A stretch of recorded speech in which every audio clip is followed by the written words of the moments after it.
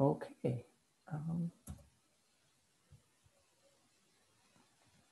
So welcome everybody. It's a great pleasure to have this event.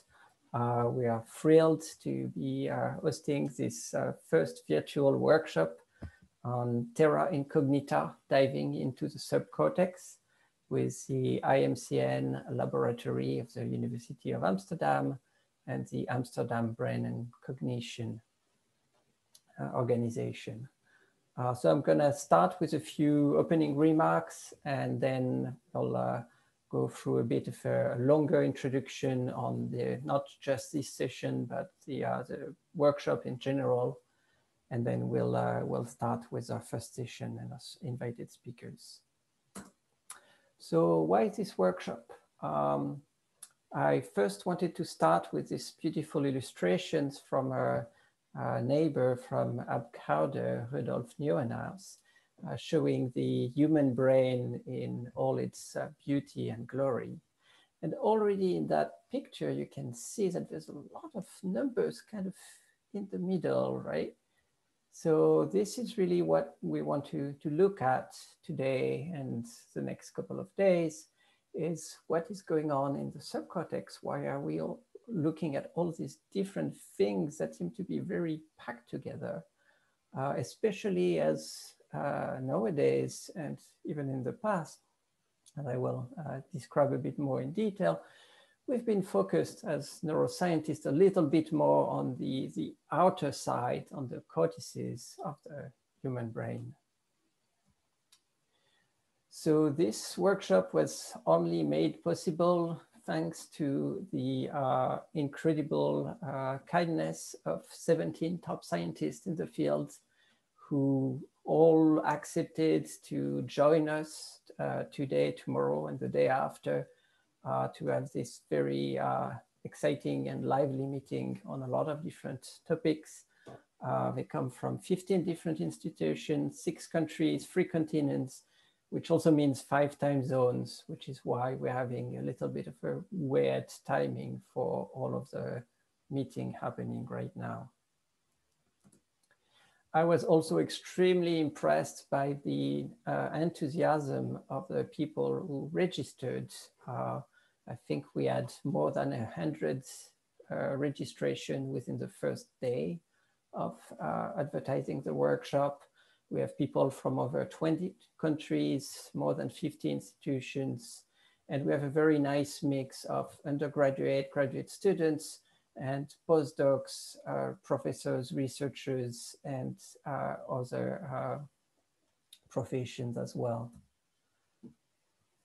The format of the workshop is organized over 5 different thematic sessions, which are somewhat separate. You will also probably see that some of the speakers will talk about things that are possibly in 2 or 3 or 4 different sessions at the same time. But we try to organize that a little bit. So first, we're going to talk about charting the Terra Incognita, specifically looking at efforts towards atlasing and characterizing subcortical structure. Then later tonight, we're going to talk about probing the deep brain. So putting subcortical research, particularly in clinical context. And I'm very happy that we also have in this session 4 speakers looking at subcortical issues in very different ways and for different diseases as well. Tomorrow, we'll start with bridging MRI and microscopy, which I will argue in a moment is an essential step really in order to look at the subcortex with the details that we need. And likewise, tracing the subcortex network is a major endeavor. Here in particular, we also have a very diverse set of speakers going from very precise track tracing all the way to resting state connectivity approaches. So I think it's going to be very exciting for that. And then Wednesday, we're gonna finish with looking a little bit more at the behavior side of things. So uncovering subcortical behavior, looking particularly how to do that with cognitive modeling and how we can then link cognitive modeling with more experimental neuroscience. Finally, we want to wrap the entire workshop on Wednesday evening with a general discussion session where everybody and people from different sessions can interact. For each of the sessions, the format will be the following. So we'll have an introduction by the moderator of about 15 minutes, except for this one, which will be half an hour. So whenever we have something that's set, we have to make exceptions. Then we will have invited presentation from each of the speakers. We ask them to prepare a talk for about 30 minutes so that we have then afterwards 15 minutes left so we can do discussions, questions, talk a little bit about a lot of different things, and then also take a few breaks if needed for stretching our legs, having a drink of water or another coffee.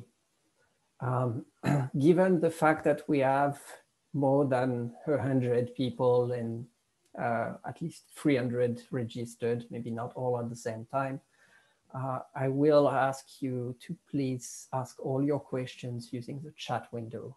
We will monitor all of it. We'll try to ask as many questions as possible from the chat to the speakers right away. And if you have leftovers questions, we will then bring them back into the general discussion at the end of the workshop.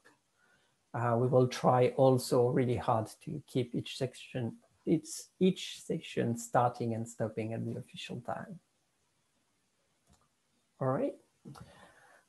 So unfortunately, we were not able to invite you all to come and visit beautiful Amsterdam, which is a pity, of course, but we could at least bring you a little bit of Amsterdam flavor, and that's something that I've learned when I first came to the Netherlands. Is an interesting word, which is gezelligheid.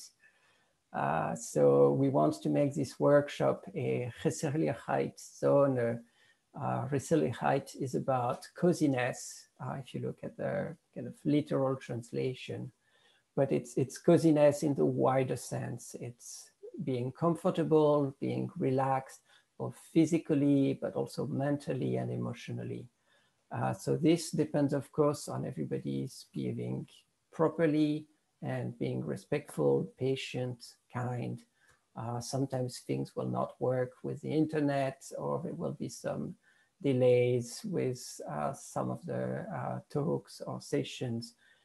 Just keep that in mind. We cannot do a lot for that with the working from home situation we're in right now.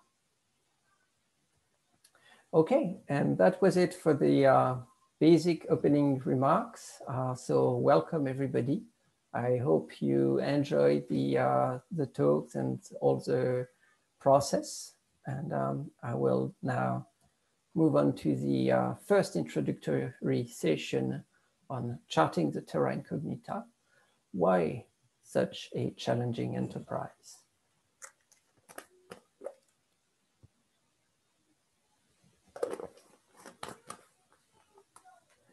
So let me start with a quote from Heidi Johnsonberg from 2013.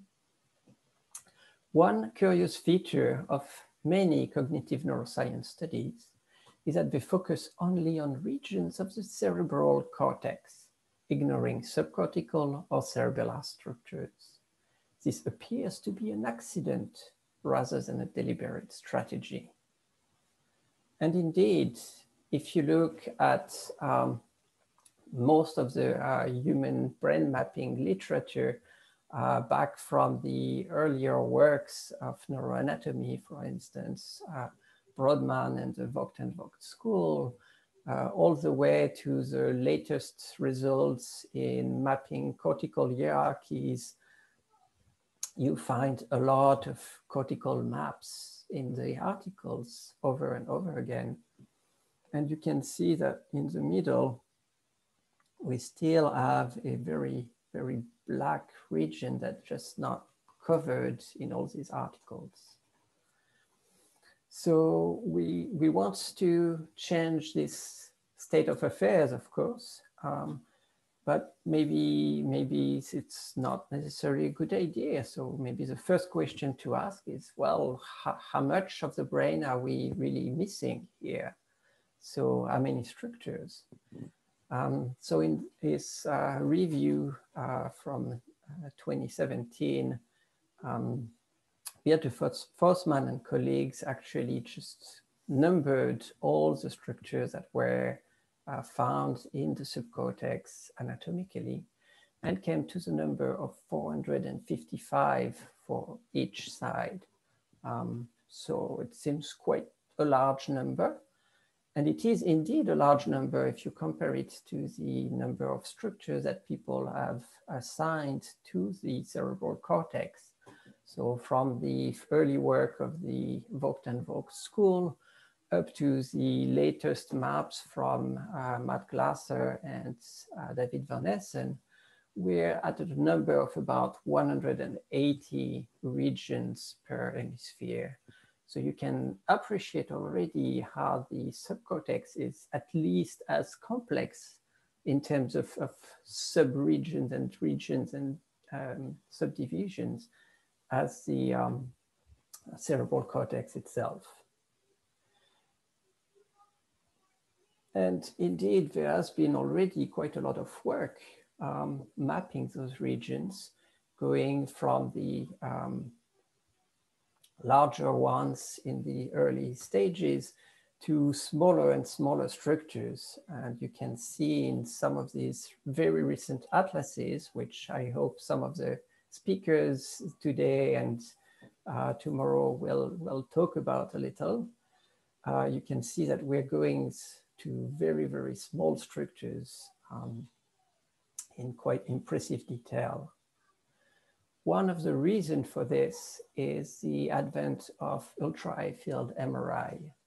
So with 7 Tesla and above, we can really get to the level of sub-millimeter voxel resolution in vivo. And we can start really pointing out and naming and even delineating more and more structures.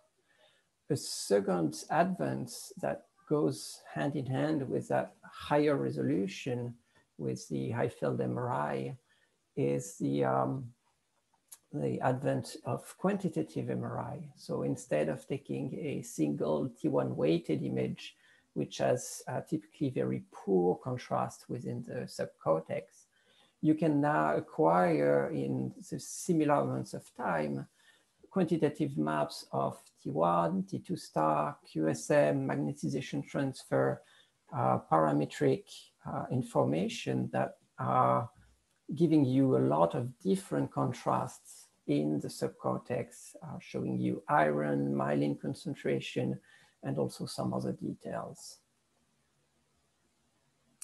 But that's not even enough. We have seen recently that we can also put together MRI and postmortem microscopy.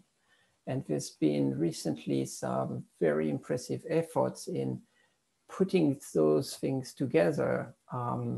One of the big challenge, of course, is to bring the postmortem microscopy world, which is essentially in a slice by slice system, into the 3D world of MRI. And there's a few of the recent efforts there, and I believe we're gonna hear about it shortly as well.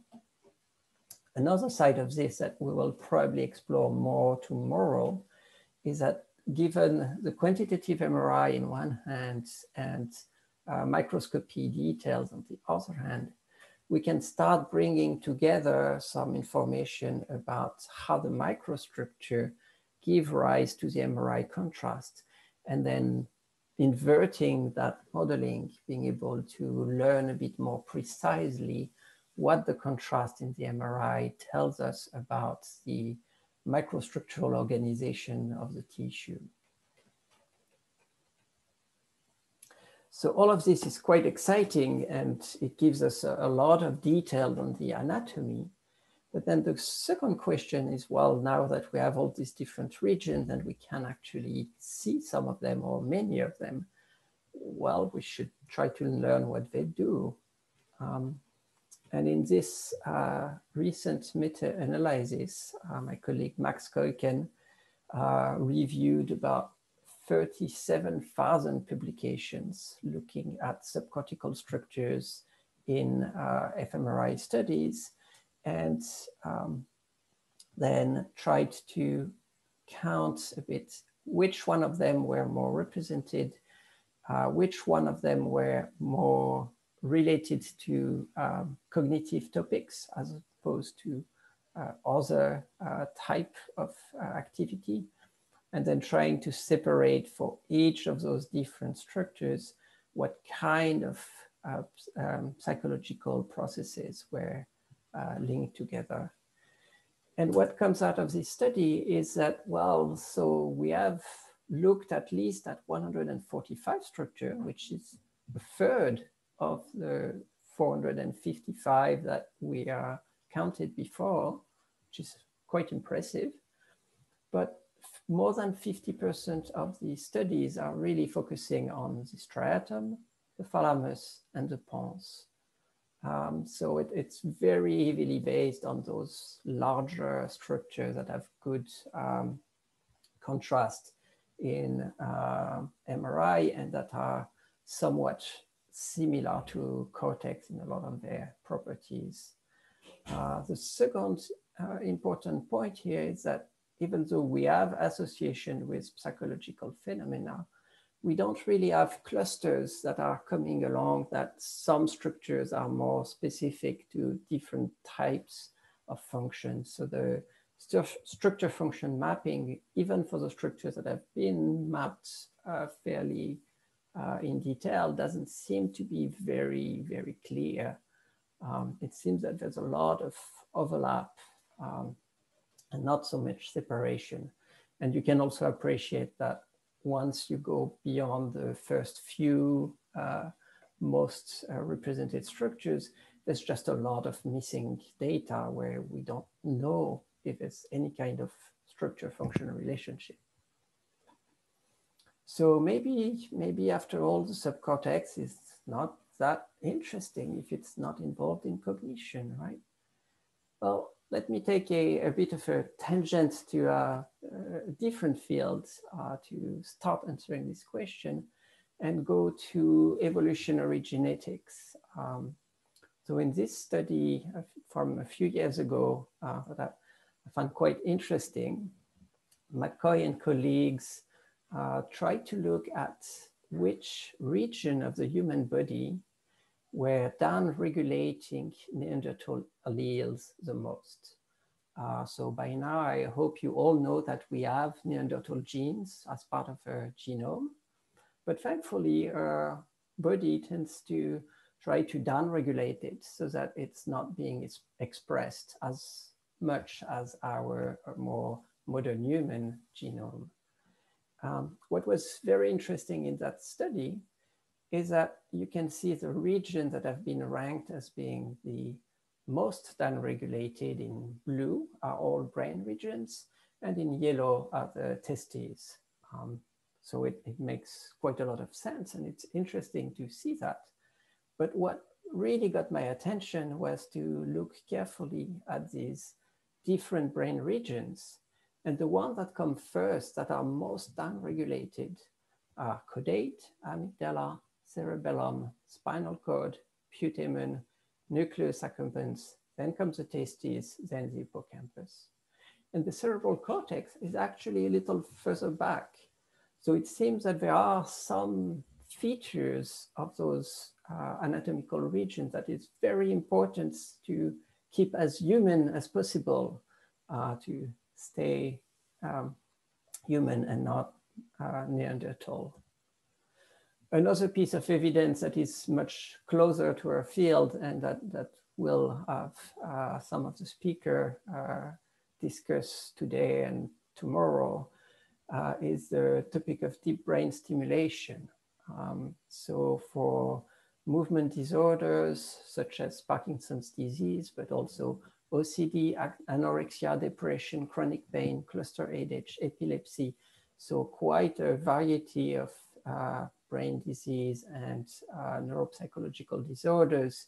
We have the option to implant deep electrodes into the subcortex and stimulate the brain that way to relieve some of the worst symptoms. And those surgeries are done routinely in a lot of countries and have gained quite a lot of interest. And this is quite impressive because, well, deep brain stimulation, you go in the middle of the cortex, of the subcortex, and typically, for instance, for Parkinson's disease, you will target the subthalamic nucleus, STN, which is here, this little guy. And you can appreciate already from this neuroanatomical maps that it's pretty crowded down there. So you have to be really precise where you go there. And not only that, but it seems that the subthalamic nucleus is also involved in multiple networks, motivation, cognitive, and motor networks that will have different aspects. And so if you have tremors and movement disorders, typically you would like to be able to affect the motor area without too much influencing cognitive or motor domains.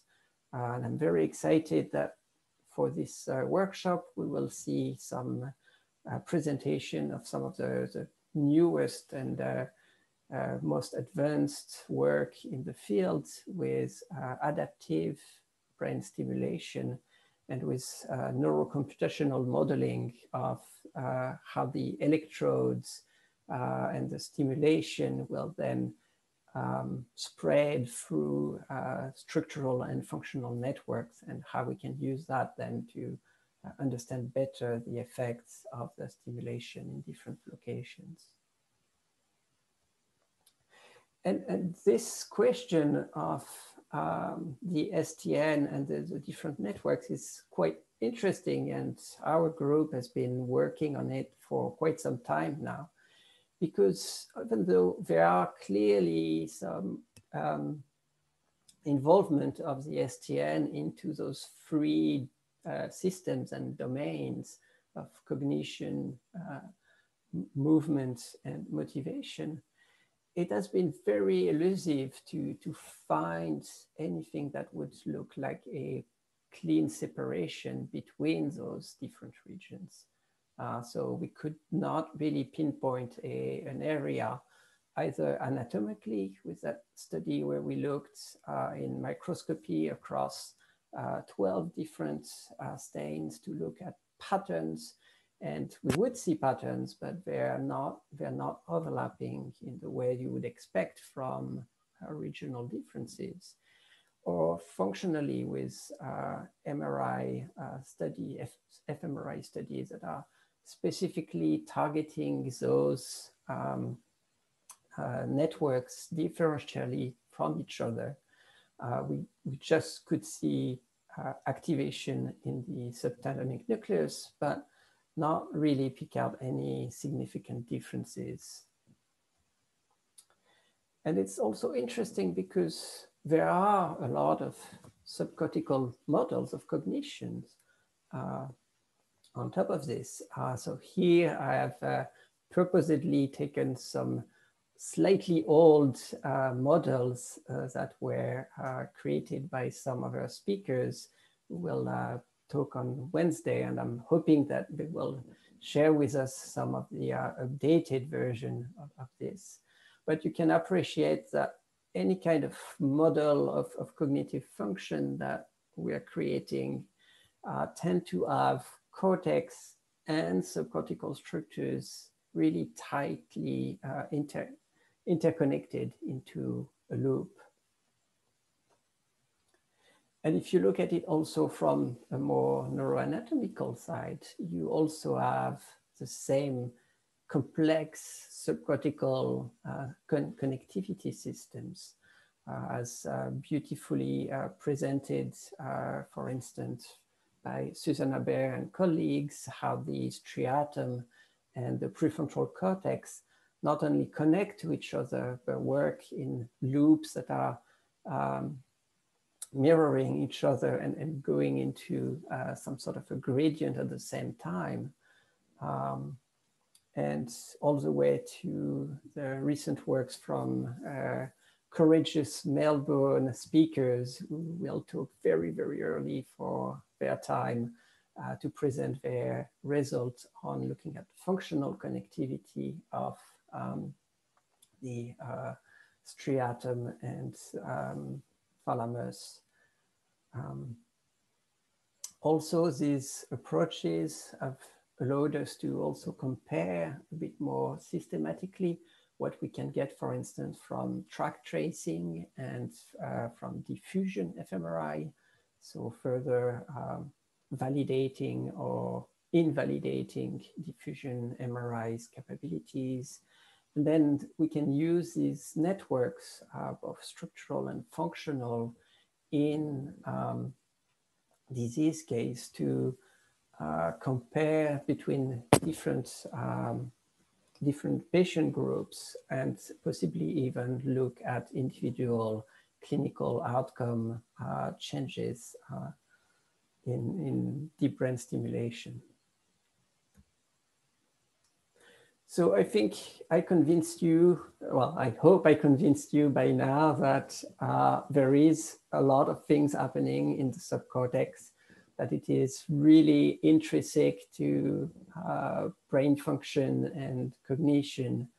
But so why is it so elusive? Why don't we find that with fMRI? Well, there's three main reasons: location, biophysics, and size. Location, well, because the subcortex is in the middle, it is far away from sensors, whether you're looking at EEG and MEG, FNIRS, which are recording from the skull, or even fMRI, which records volumetrically, but with coil elements that are closer to the cortex and have better SNR profile there. In fMRI, it's even more pronounced if you look at acceleration techniques that will allow you to compress the signal in a way to increase temporal SNR, but it will do that very well in the cortex and quite poorly in the subcortex, and the contrast then will increase. One other problem of being in the middle of the brain is that you're closer to the arterial incoming systems. So you have a lot of vascular signal contamination. You have physiological motion from breathing and respiration and heartbeat. So there's a lot of extra motion and extra artifacts to work with. In terms of the physics, there's also an interesting problem here that has been often overlooked, is that the bold signal that we see in fMRI is linked to T2 star signal. And the T2 star signal will change in different regions of the brain, and specifically in some of the subcortical regions we're interested in, like the STN, the substantia nigra, red nucleus, or globus pallidus.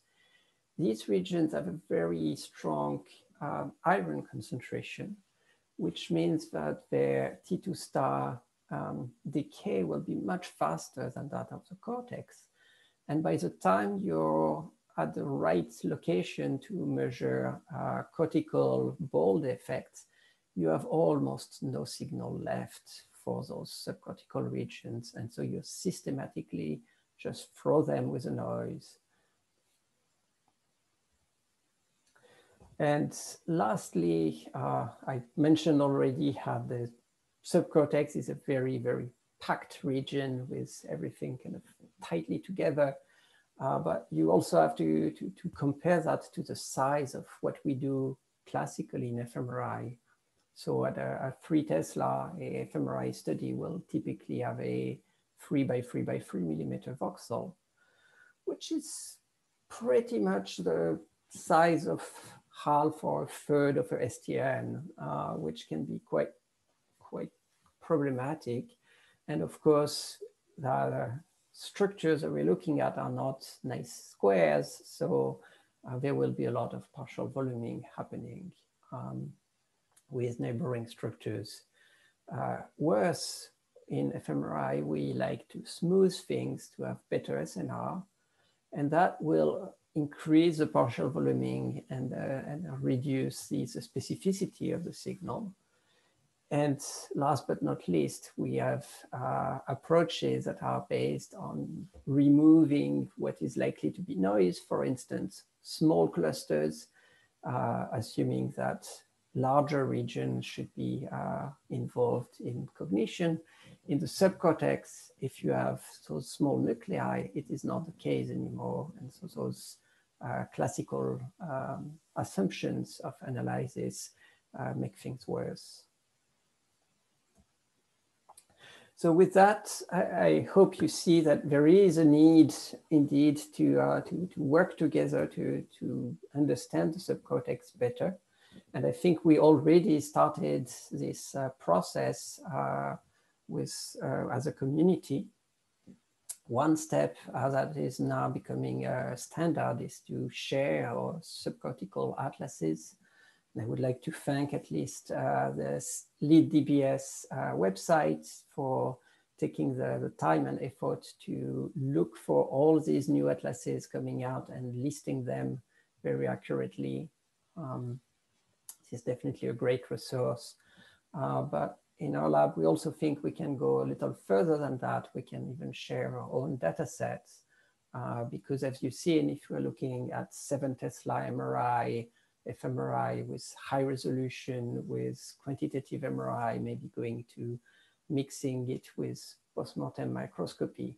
Those data sets are very difficult to obtain, a lot of effort, and not everyone can really generate those. And so if we really want to study the subcortex as a group, well, we need to start sharing that data so that we can divide the task and have more results coming out, the same way that a lot of beautiful cortical work has been happening recently with initiatives like the Human Connectome project or the UK Biobank.